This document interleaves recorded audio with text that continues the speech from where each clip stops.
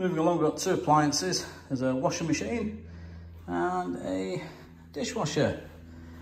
Now, we've got what I've always had, two Fuse Spurs. And there they are. So I'm going to turn those on. That's on, and that one's on. So let's see what happens. We've got a dishwasher that comes on.